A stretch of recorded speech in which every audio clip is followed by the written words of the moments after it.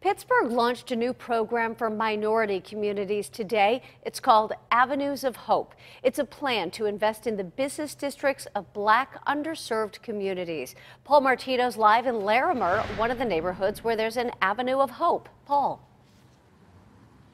Christine, they unveiled this plan here at Village Park in Larimer, once an abandoned lot here, turned into a junkyard.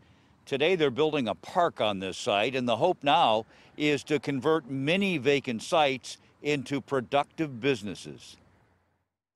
In places like the Hill District, Homewood, and Larimer, scenes like this dot the landscape. While Pittsburgh's white communities flourish, abandoned buildings and abandoned storefronts fill Black neighborhoods. Mayor Peduto says much of the city's doing very well, but not all neighborhoods. In the areas that they aren't are called our Black neighborhoods. And now it is time to invest where the investment is needed. Politicians, clergymen, and community activists gathered today and pledged millions to invest in Black neighborhoods and attract new businesses to blighted areas. Councilman Ricky Burgess says just like Black lives matter, Black communities matter too. Pittsburgh can no longer be the tale of two cities. Its residents living simultaneously in the best of times if you're white and the worst of times if you're Black.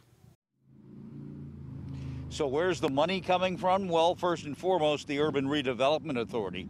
But the city is also pressing the corporate community and the charitable foundations as well. PNC Bank has already pledged $10 million to this project and other urban redevelopment projects. Reporting live from Larimer, Paul Martino, KDKA News.